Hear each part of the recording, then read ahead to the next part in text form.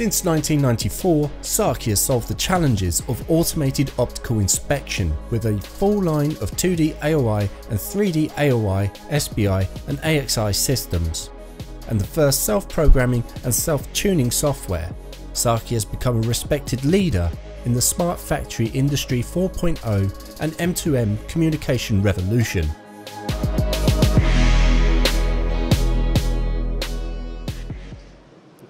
Welcome to Thermaltronics here at Productronica. Delighted to be joined by Michael Goldsmith. Good to see you, Michael. And good to see you too, Trevor. Okay. So you've had a whirlwind of a year. You started out at Apex at the beginning of the year with a very innovative, should I say, soldering robot, which really emulates how a human solders, which is quite incredible. But you've gone one step further recently and introduced an inline version. Yes, it wasn't in our original product development portfolio, but as often happens, you're driven by the requirements of the industry. And larger contract manufacturers are looking to put this kind of process of robotic soldering in an inline environment. So you became a victim of your own success. Yes, we became a victim of our own success. So what are the key things that you had to really take into account when you went inline? Well, one thing that certainly is a requirement is a much larger board area. And most of the contract manufacturers have boards which vary in size and in length. So we can do with this new inline system a board 450 by 550 millimeter, which will take care of most applications. Right, well that take you up into, because these big 5G boards that are coming down are a lot bigger and heavier. Yes. Is it made to cope with these? Yes, it's made to cope with those.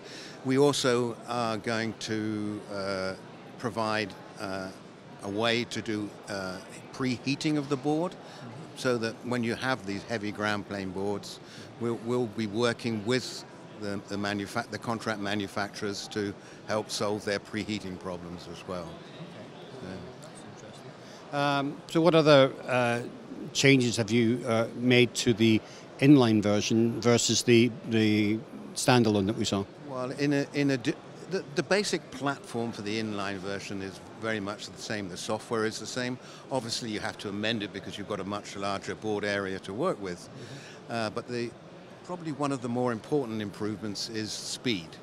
We can travel between joints at 800 millimeters a second because contract manufacturers are looking for good pass-through cycle times. Right. So is this able to keep up with line speed then?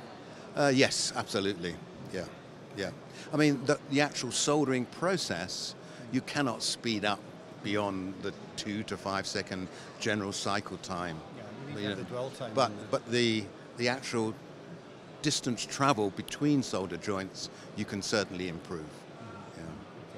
Okay. I believe you've also taken some steps to put in color cameras. Why have you done that? Yes, we added a color camera because we have vision and mapping.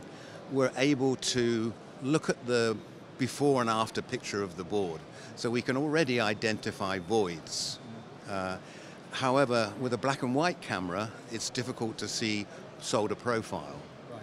So with a color camera, you can see better the shadows and so on and so forth. So we'll be able to build in, we think, at some stage in the future, certainly not an AOI full process, but a first step look at the board to see if it's within specification.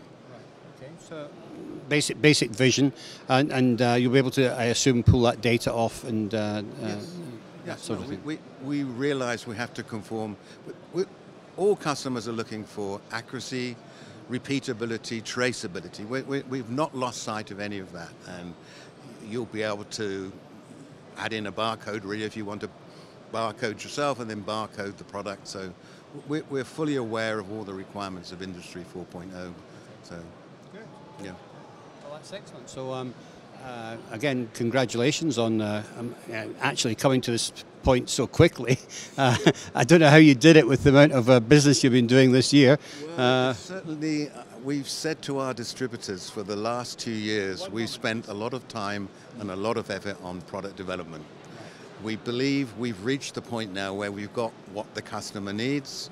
Now it's up to our distribution channel to sell it. There you go. Oh, well, I wish you every success certainly doing that. But thank you for bringing us up to speed, Michael, and joining us today. Okay, thank you, Trevor. Pleasure.